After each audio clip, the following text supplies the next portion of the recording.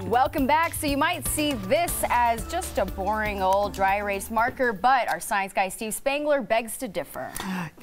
Welcome everybody. Welcome to class. Happy New Year. Anybody who's ever mistaken a permanent marker for a dry erase marker knows that whatever wisdom they put on the board stays there for a long time.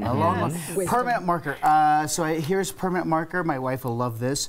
So here we kind of write on the plate like this. Now it doesn't come off with water, so it's not a water soluble kind of thing, right? Kind of work its way. See how it smears and everything? Not great. Yeah. So the difference between this Sharpie pen, this permanent marker, and this dry erase is this acrylic polymer that's inside. This is a binding agent. It tries to hook and goes right into the pores.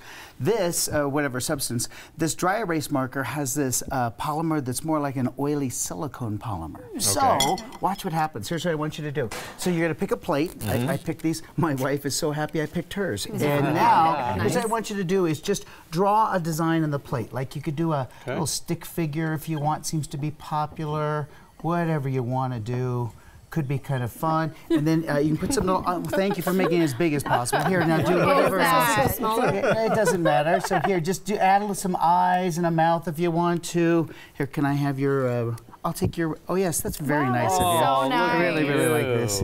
Good, and you guys are doing so nice. Good. And now, I'm just going to do a little, like a little head of hair right here, like this. That's Steve, It looks like there's a weather storm over there. Okay, so now turn your plates around so we can see. Now you're going to take your glass of water, and now watch what happens. If you slowly pour this, what it will do is it will lift the ink up off of the plate, and the little, look at my little guy is starting to move. The little hair is going. I guess it could be a girl. I'm not sure. There. Oh, that is so cool. That's amazing. Look at this. It's lifted up. Here it goes. Here it goes. Oh, look. The eyeballs are. Oh, look at this. Just moving around the plate.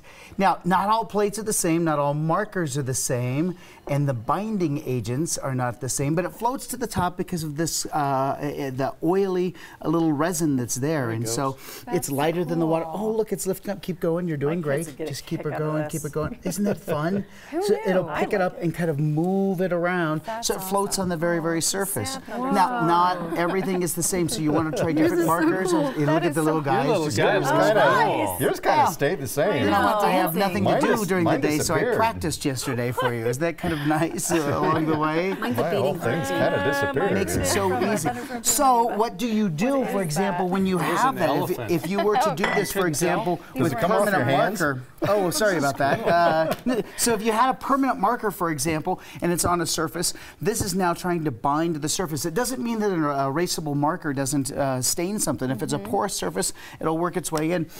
A little rubbing alcohol will help you. So if you have a little rubbing alcohol, it'll take this and dissolve the ink and try to get this right off. And so that's what you try to do on that's good to know for us permanent little babies. Yes, absolutely. Have fun with your dry erase markers. If you spill wine, you do kind of the same thing. Well, and thank you for bringing it to wine. Okay. So anyway, all right, so more Steve Spangler on Steve Spangler Science. You can check our website for a link. Thanks, Steve. Thank you.